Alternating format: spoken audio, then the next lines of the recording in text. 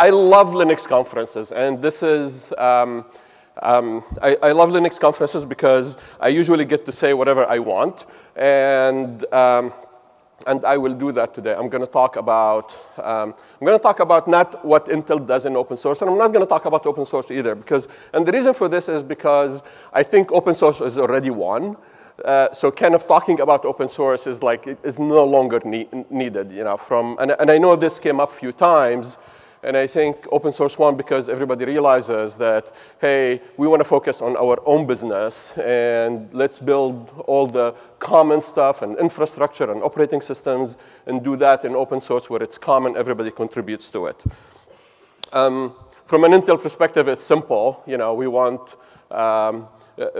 our customers to have the best experience running any software on our hardware, and our customers want to run open source. So that's why we contribute very happily to open source and specifically to Linux. Okay, so today I'm going to talk about new projects and new ideas that we're starting to work on, or we're barely, you know, or projects that are barely started. So. And this is more on taking an end-to-end view on edge computing and cloud-to-edge computing, and where we do feel that open source is the primary software that will drive this revolution. So data. You know, when you hear about the billions and billions of devices, those billions of devices, the one thing that is common is that they will generate massive amount of data. So when you think of a factory or a self-driving car is a perfect example. Self-driving car generates 4 terabytes a day. This is just massive amount of data.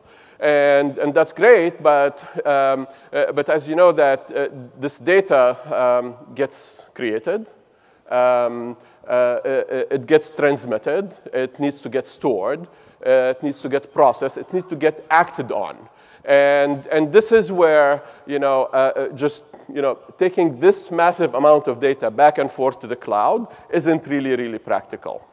So this is where edge computing or computing on the edge and doing a lot of computing on the device becomes really very important. And that requires, with what everybody expects, that yes, there's going to be 50 billion devices, smart devices that are connected, not just dumb toasters.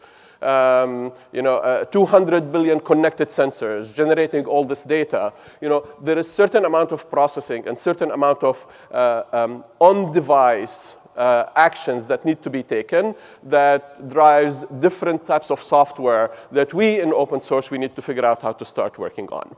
So when you look at all of these things, whether it's autonomous drones or cars or any of those type of things, you can think a self-driving car is a perfect example.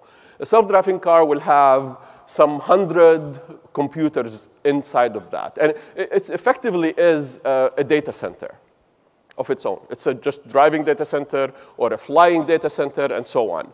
And the type of software that you do need in order to fulfill that promise, that promises to radically also change the economy. So I'll give you just one simple example in cars. If somebody can figure out the software update in cars, several automakers did an actual estimate of like how much would it save us collectively if we figure out how to do over-the-air software update for cars, for software in cars.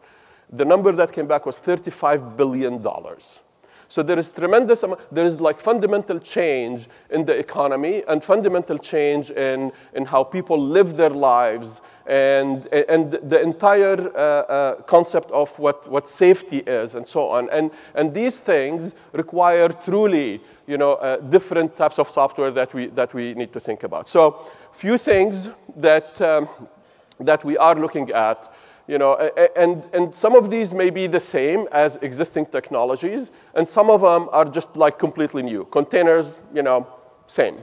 You look at orchestration, well, kind of.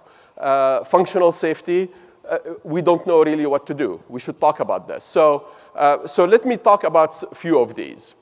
With containers, containers are great. They're very, very fast. You can whip up a container, run the app, tear it down really super quickly. That works great. Virtualization is also great. The nice thing about virtualization is they're very, very secure and secured by a combination of hardware and software. And the reason that this works this way is because in containers, you have many, many containers running on effectively one kernel. So if that kernel is compromised, the entire batch of containers is compromised. With virtualization, that's not the case. So we started a project, Intel Clear Containers, where you no longer have to pick between the security of virtual machines and the speed of containers, where we marry all of these two together, where we do enable that. And this is some of the work that you probably have started seeing integrated in Dockers, in Kubernetes, and so on. And we will continue that work, but this is something that I do encourage you to start participating in. Another great technology that we started, and this is going back to the, the car example. So the car example, that the car is a moving data center. So that needs to be orchestrated. And you need to have a similar software-defined infrastructure. But you need to have that software-defined infrastructure without a PhD in cloud software and without a dozen system administrators to run it. This needs to be very, very fast, very secure, and very low overhead in terms of setup and tear down and so on. And this is what we're starting with Chow, which is a very lightweight orchestrator specifically built with lightweight usages like a moving data center, like edge computing, as in mind to be able to support that. And another item that we're barely thinking about, and quite frankly, we don't even know if it's possible. The idea of, if you look at critical systems today, whether in cars or whether on aeroplanes or any kind of critical system, there is the safety critical OS, the functionally safe operating system, functionally safe low-level software. And typically, this kind of software is built like from the ground up with that specific safety properties in mind. So, and it's very, very small, very, very small. In some cases, these operating systems run on microcontrollers is nothing by a hand-inspected do loop. So with the way we're proposing to have a full-featured operating system that is able to run on a car or a hypervisor, that would run underneath a car that is defined an entire software-defined cockpit, these things need a functionally safe operating system that is full-featured. So the idea, a bunch of our engineers have been working on the idea of, can we make Linux a functionally safe operating system? Colloquially, we call this safety-critical Linux.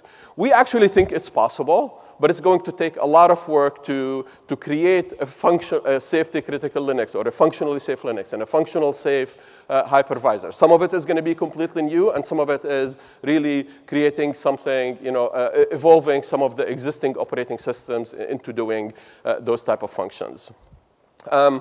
Time-sensitive networking. Again, this is something that we've been working with organizations like Avnu, and it's really simple.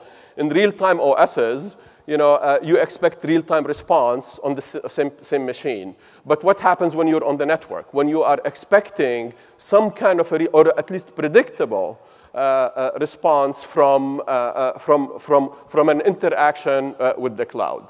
So all of these type of projects, and there is, by the way, like 20 other more. I can talk for the next hour about all sorts of projects that you should start seeing from us, and we want everybody to start participating in. But fundamentally, the same idea, looking at the end-to-end cloud-to-edge with all the networking and everything inside. And that is really what we want to focus on, and those type of new things that we want to focus on. Anyway, thank you very much for your good listening, and we'll see you around the conference. Thanks.